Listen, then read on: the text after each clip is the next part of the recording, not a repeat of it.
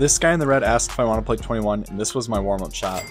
Once I made that shot, I decided I want to try to win by only shooting threes. Now normally shooting threes is what I do, but I was passing up a lot of easy 2-point shots. The defense caught on to my game plan and they started to contest most of my threes, but I just kept shooting deeper and deeper to get open. However, this game was close. At first I didn't trust Red Shirt's jump shot, so he had some open shots, but he was actually making most of them. But I was starting to feel my jump shot. You can tell by this weird leg kick I was doing during my free throws. I don't usually do this, but I guess I was in a rhythm. But this is where the game took a turn, because after the shot, all these people decided to hop into the game. Luckily, I had the lead, and with this shot, this put me at 19, so all I had to do was finish off by 2 free throws.